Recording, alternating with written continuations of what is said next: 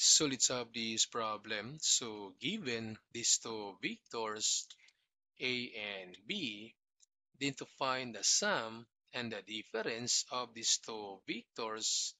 So first, we need to plot the graph of these vectors. Then for vector A, west of south, so therefore vector A lies on this quadrant. Then for this angle, since west of south, so therefore the angle is in south, and this is 47 degrees. Then for vector B, west of north, so vector B lies on this quadrant, and for this angle, since west of north, so therefore the angle is in north, and this is 63 degrees. Then to find the resultant force using the components method, so we're going to use this table, and on this column, the magnitude. Then for vector A, the magnitude is 67 Newton, and for vector B, that's 58 Newton. Then for theta, so take note that in the components method, theta always starts from east. So to find out theta for vector A, since starts from east, and take note that on this quadrant, this is 90 degrees, 180 degrees, 270 degrees, and 360 degrees. So for vector A, to find theta, so starts from east to vector A. So observe that this given angle is outside the rotation. So if outside, so we need to subtract these two angles. So this is 270 degrees minus 47 degrees. So therefore, theta for vector A, that's 223 degrees.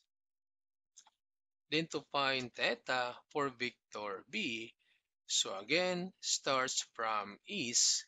So from east to vector B. So observe that this given angle is inside the rotation. So if inside, so we need to add these two angles. So this is 90 plus 63 degrees. So therefore, theta for vector B is 153 degrees. Then this time, we can find now the x components for vector A and B using this formula. So for the x component for vector A, so we have the magnitude, that's 67, then cosine. Theta is 223 degrees. So we have negative 49. So this is now the x component for vector A. Then the x component for vector B. So the magnitude is 58 Newton. Then cosine 153 degrees for theta. So this is negative 51.68. So this is now the x component for vector A. Then to find out the y components for A and B, so using this formula, so we have now the magnitude is 67, then sine theta is 223. So y component for A, that's negative 45.69. Then to solve for B, so that's 58, then sine 153. So that's 26.33. Then this time, we need to find the summation of the x components. So just add all these numbers for the summation of the x components. So we have negative 49, then plus negative 51.68. So this is equal to negative 100.68. Then also need to find the summation of the y components. So just add all these numbers. So that's negative 45.69, then plus 26.33. So this is negative 19.36. Then using now this table, so we can find out the resultant force and the formula for the resultant force. So we have the square root of the square of the summation of x components plus the square of the y component. Then substitute now all the values to solve for the resultant force. So for the summation of x, that's negative 100.68 to the power 2, then plus the summation of y, that's negative 19.37 to the power 2.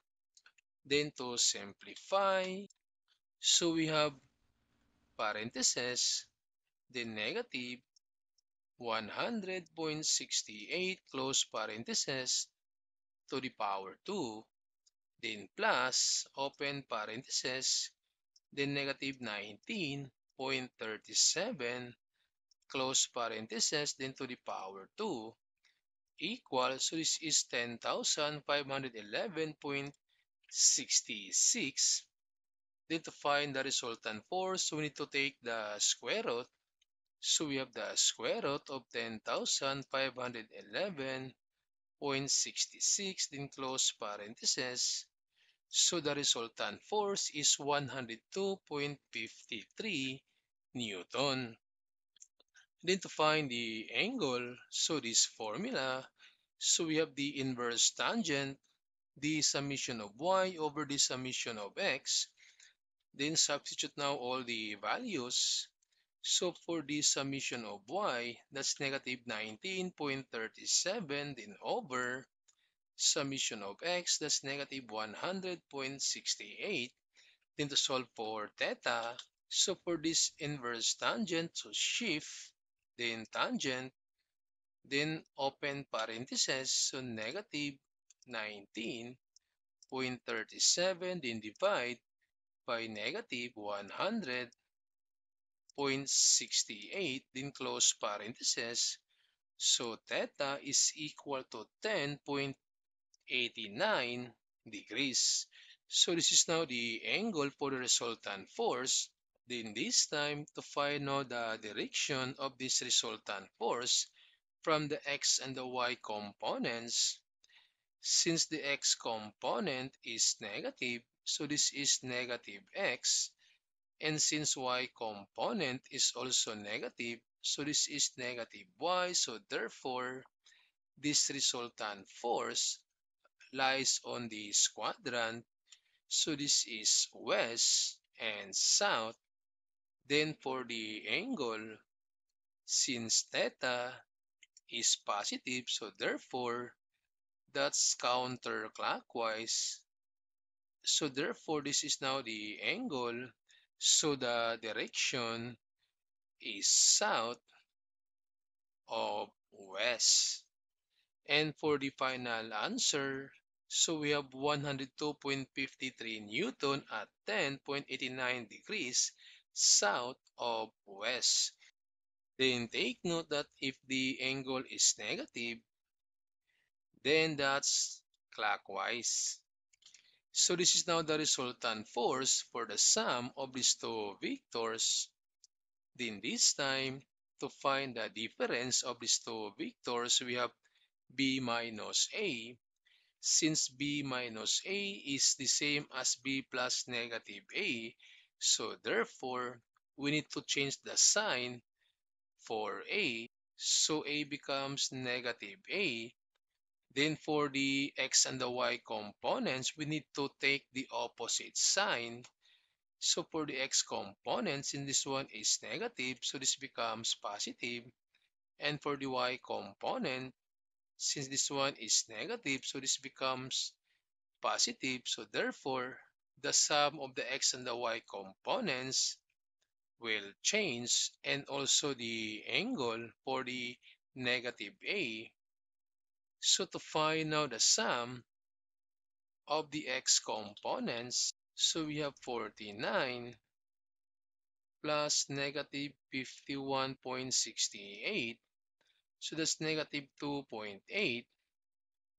And for the y component, so that's 45.69 plus 26.33.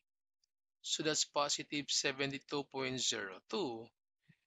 Then for theta, for negative a, since this is the graph for positive a, so to find the negative a, we just need to take the opposite direction. So this is for negative a, and since this one is the angle, so therefore this is the opposite angle. This is 47 degrees. Then to find theta, always starts from is. So from is to vector negative a, since this angle is outside the rotation, so since outside, we need to subtract these two angles. So this is 90 minus 47. So therefore, theta is 43 degrees. Then using now this table, so we can find now the resultant force for this difference of these two vectors. So the same formulas. Then for this summation of x, that's negative 2.68 plus the summation of y, that's 72.02. Then to simplify, so we have open parentheses, then negative 2.68 close parentheses to the power 2, then plus, so that's 72.02 to the power 2. So that's 5,194.06. Then to find out the resultant force, so the square root of 5,194.06. So the resultant force is 72.07 Newton. And to find theta, so this formula, so summation of y, that's 72.02, then over summation of x, that's negative 2.68. And to solve for theta, so that's shift the tangent, open parentheses, then 72.02 divide by negative 2.68 close parentheses. So theta is negative 87.87. And to find out the direction of this resultant force, so since the x component is negative, so this is negative for x, y component is positive, and this is positive for y, so the resultant force lies on this quadrant. So this is west and this one is north. Then since theta is negative, so therefore clockwise. So this is now the movement of the angle. So therefore, this is now the angle. So the direction now of this resultant force is north of west. And for the final answer, so we have 72.07 Newton at 87.87 degrees north of west.